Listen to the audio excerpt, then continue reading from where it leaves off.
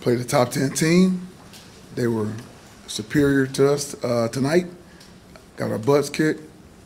Got to learn from it. 24-hour rule is still in place, and we got Minnesota next up.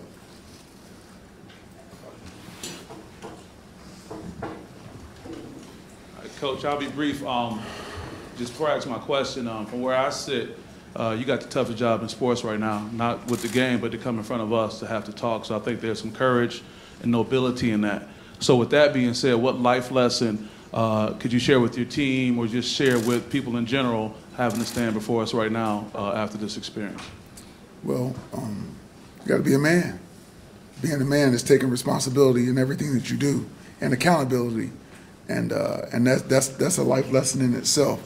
You live long enough, you'll go through some things in life that'll make you say it's just life. You know, all you can say is it's life. You know, somebody asks what's wrong, life, and so you never want to turn anything down. This too shall pass at some point in time, based on my faith. So I don't know when. But it will pass at some point in time, and I'm believing it. I'll never lose faith in that, and just where we are right now. Harlon, obviously the report came out Thursday that you guys were told Wednesday about the signs in Michigan. I was wondering how were you able to, I guess, how did you handle that? And, you know, with a redshirt freshman making only his second career start, did that make it even more complicated for him coming into this game? I don't know if I would say complicated, but, you know, he was, as you saw early in the game, I might even mentioned it, he was going to the sideline, because it's something that our guys have done before with teams that do it within the game. There's some teams in our league that are pretty good at doing it, getting signals within the game, which is all part of it, which is legal, and we know that. But running to the sideline, getting the call, then going back into the huddle, telling the guys, as opposed to just getting the signal, everybody getting the signal from the sideline. So there was a slight change, but that's not an excuse. That's not. I don't like excuses. We have to play better. We have to play better, and that's the goal. That's the goal, to start playing better and not beat ourselves. As a former player in the program and having been here for some of the success, seeing the last touchdown go in, 49-0, biggest home loss in the history of the stadium, I guess, how do you kind of reflect on that, and what did you tell the guys about how to move on from this? Whether you lose by 1 or 49, it's a loss, first of all. So you're just trying to, what I told them was, hey, we need guys. Let me tell you, I told them, so I've been trying to make sure we stay together. That's been my number one thing. You know, my number one thing since I've been put in this position. And so some of that, and doing some of that, I've probably, you know, been kind of like, okay, that's okay that he did that, you know, or a little bit. Nothing crazy, but it's not really who I am as a person, because I was trying to be compassionate towards the players, if I'm making sense, all right? But I told him, I said, now I'm just gonna be me all the way. I told him, I said, I was trying to be compassionate. We've been through this now, we know what it is, we're in an adverse situation, and now we've had enough time to think about it and mull it over. Now it's just like, let me be me, far as, okay, if you're not here where you're supposed to be on time every day, all day, like you're supposed to be, okay, now you won't play, because that's me. That's me. But, you know, I am a compassionate person. I understood the situation that we were in, so I was trying to just make sure everybody stayed together. Now it's going to be like, who you see out there are guys you know that are all in, going to give us everything all day, every day. I'm talking on and off the field. And it wasn't nothing super egregious before, but I'm like I'm big on time stuff and respect. So, you know, that's what's going to start showing up over these next several weeks. Coach, 11 penalties, over 100 penalty yards tonight. How much importance does that hold to you, and how do you plan to address that going forward? Very, very important. So it's like I told him, it's the second. I didn't know it was 11 again, but that's what it was versus Washington. So you can't play top 10 teams in the country and have 11 penalties. So I didn't know the exact same number. It's the exact same number against those guys, and you saw the results, almost very similar results. And so we got a ways to go to get to that, get to that level. But we played top 10 teams and had our worst penalty games. Can't do that. Can't beat ourselves. So it still falls back to discipline. We had started getting better at those things, but we still got to continue to work on it, obviously. Harlon, back here.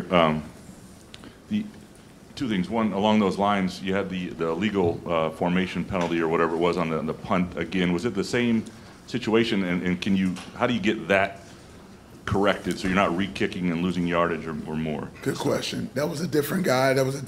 So last week was a guy within the line itself, and then this week was a guy out wide, a gunner type guy. They check with the ref. I got to watch the film, so I don't want to just say any old thing. But they in practice, we always check with the refs. We have refs at practice. They check with the ref and do all the things they're supposed to do, and then that's part of just being disciplined, and we just got to continue to push that grim on our guys and doing the little things right, and can't continue to keep doing that. Secondly, you've got a couple more top 10 opponents and notable defenses on the schedule. I'm wondering how you figure out how to get enough juice out of your offense in the coming weeks and enough playmakers and whatnot. Well, we're gonna have to really study up what who's available for us, who our playmakers are, and try to get them the ball as much as possible, and in any kind of way. And because we do have some guys, some talented young men on the offensive side of the ball that can make some things happen. And so we just have to figure out what's best and what works best for us to be able to attack those different teams that we're going to be facing coming up, and see if we can make some things happen. This team has gone through a lot of adversity this season, but is this just the lowest point yet? It might be. I got low. I thought it was low last week, and then lower. So, but you got to shake it off and keep fighting. That's all I know. That's all I know. Got to shake it off and keep fighting. With Michigan's defense, what exactly made them so hard to score on in this game? Well, like I said, going into the week or earlier in the week, they understand the defense. They understand where they're supposed to be, their assignments, and they're coached well. And so when you're a sound, disciplined defense that's been coached well and guys do what they've been coached to do, then you have a chance to be pretty good. And so that's who they are, and that's what they showed tonight. Harlon, I guess just after a game like this, the way things have gone the last couple of weeks, are you concerned at all about keeping those guys together the way you were talking about earlier, changing some of your demeanor and everything? Are you worried about this last stretch and guys sort of splitting apart at all? Right. Well, from the locker room that I saw in there, that was part of me saying what I said too. Cause they keep fighting, man. They are. They're in. You got guys speaking up. Guys that are passionate and that care, and correcting others. They are, man. I love this group. I love this group. I know we're not getting the results that we want, but I love this group of young men, and I appreciate all they've been doing. And I think we'll be fine. I really do. Harlon, after tonight, and as you try to move forward with the season, do you go back to this moment and kind of this game film, or is it kind of trash it and try to move forward to next week and keep showing, like you said, the resiliency of this group? You have to watch it. You have to watch it. Face reality. You got to face what really happened, and then get better from it. And know that, like I said, it's still a 24-hour rule, but you want to learn from it, just like we watched last week's film, and try to get better from it, and look to finish out the season the right way, where we're not beating ourselves. Make others beat us. Make them really truly beat us. And then I can come up here and be like, oh, they beat us. we didn't help them beat us, and that's the goal right now, is to finish up these next 5 games without beating ourselves. The sign stealing allegations, how did you find out? Was it something you already knew about? And was the possibility of not playing this game ever real? I got a call Wednesday night from our athletic director, Alan Haller, and he had got a call from the Big Ten, and the Big Ten I got a call from the NCAA, from how I understand what happened, and that's when I found out. And it was talk of what, you know, I was asked what could we possibly do to them, this, that, and other, what you think, and I said what I said, but I wasn't really expecting much to come from it, to be honest with you. At one time, somebody did mention not possibly playing the game, but I'm like, let's, you know, play the game, you know, play the game. It don't get you till it gets you. Just remember that. Harlon, Hauser, Caden making his just a second career start. I was wondering what you thought about how he played overall against the #1 scoring defense in the country, and then also Sam being put in there, a true freshman, obviously in a tough spot when you're with Noah unavailable, I assume, still. Yeah, I mean, but those guys are getting better, and are good players. You know, Sam and Caden. So I'm glad they were able to even get reps. And obviously Caden is the starter, but even Sam getting some reps tonight, I think that was good, because that, you know, anytime you can get game reps, it's good. It's good, and so. I'm glad Sam was able to get some in. Jake said, hey, I'm thinking about putting Sam in. What you think? I said, let's go. Let's get him some reps. And so you never know when we may need him, you know. So that's where we are. Last one there in the front row, Chris. Harlon, you mentioned about the need to refocus and all of that.